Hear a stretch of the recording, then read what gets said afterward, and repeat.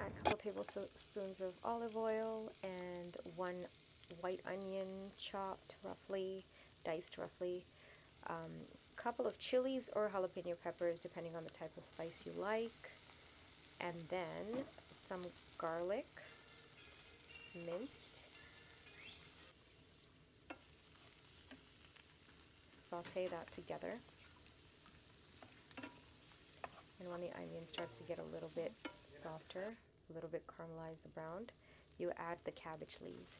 You chop them into quarter sizes and then add some seasoning and half or a whole tomato diced, and then salt and pepper to taste, and then cook until the tomato starts infusing with.